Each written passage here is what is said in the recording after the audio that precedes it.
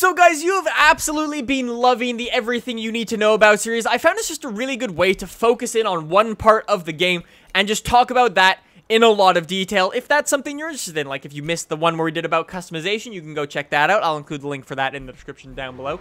Or if you want to learn everything about the car list, we did one for that as well. I find it's just a really good way. If you're only interested in one part of the game, you just watch that video, you get all the information on that.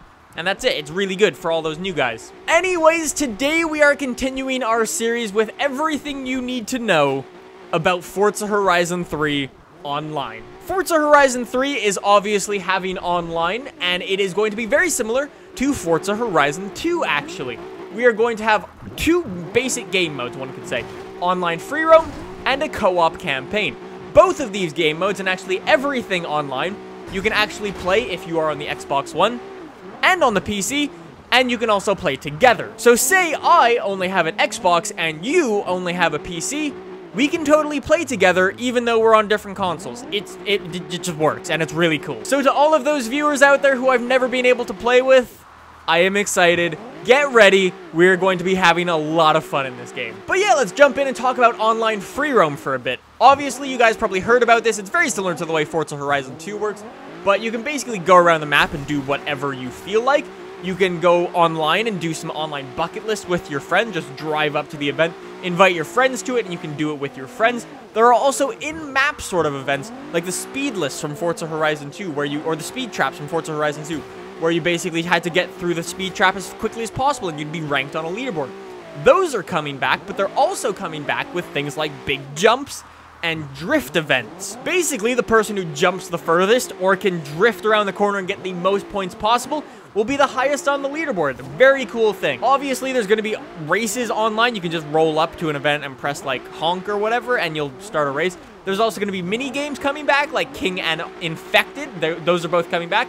And in brand new game mode called Capture the Flag. It's actually not called Capture the Flag. It's actually called Flag Rush, but it's Capture the Flag. The second game mode, Co-op Campaign, is a 4-player co-op campaign where you basically go in and you do what was an online road trip. Online road trips are not going to be in this game anymore, but the co-op campaign is sort of taking that place, I believe. Anyways, the way this works is one friend chooses the race route, the cars, and the music, and you go and have some fun. It's pretty cool. Other than your online racing stuff, there is some other really cool stuff coming. For instance, drone mode, which I haven't actually spoken about on the channels just yet. Online drone mode is probably the coolest thing I have ever seen in any video game.